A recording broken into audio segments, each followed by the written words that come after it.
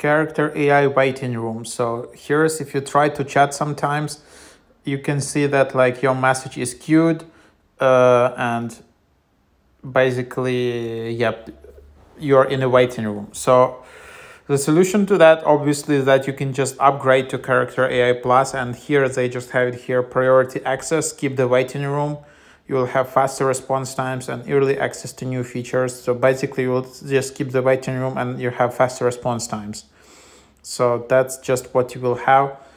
Yep, that's how you do it. I don't know if it's possible to do it for free.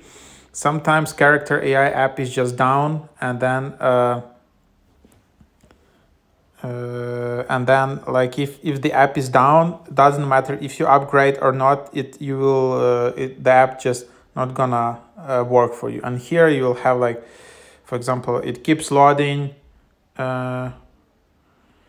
So yeah, basically that's just what it is.